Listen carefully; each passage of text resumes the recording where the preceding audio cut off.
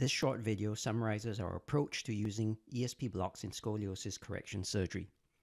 It goes without saying that this is a very painful procedure with moderate to severe pain scores lasting up to several days. I favor a comprehensive multimodal anesthetic and analgesic approach wherever possible, incorporating as many of these elements as possible for their additive and synergistic benefits. The component of regional anesthesia has been difficult to implement in spine surgery until now. Here is an example of what can be achieved with the approach I'm about to describe.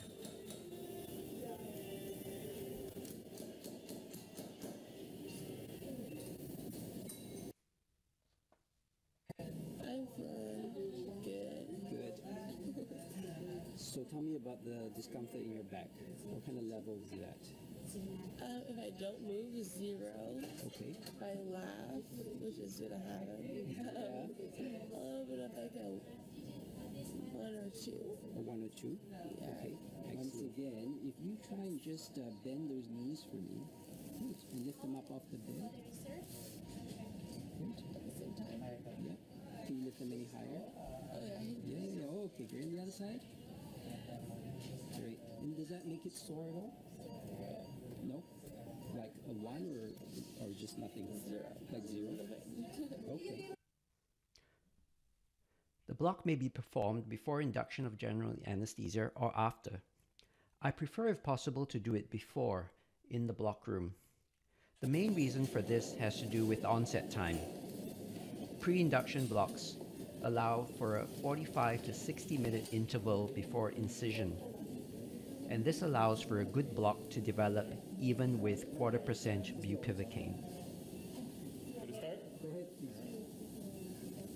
To achieve the same effect with a post-induction block, where the interval is only 20 to 30 minutes, I use a mixture of 2% lidocaine and 0.5% bupivacaine.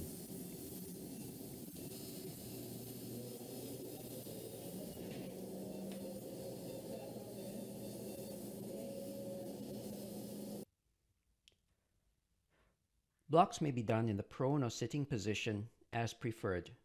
Each have their pros and cons. I recommend using a non-active fluid to locate the right plane so as to avoid wastage of local anesthetic and to minimize the risk of overdosing. For the same reasons, I generally use up to 4 injections and 80 milliliters in total, adjusting the volume and concentration for patient weight. The target level is based on the planned surgery, and bilateral bilevel blocks are done for extensive incisions. In severe scoliosis, it helps to review the imaging and to palpate the spinous processes. This determines the scoliotic curve, which in turn helps probe placement and interpretation of ultrasound images.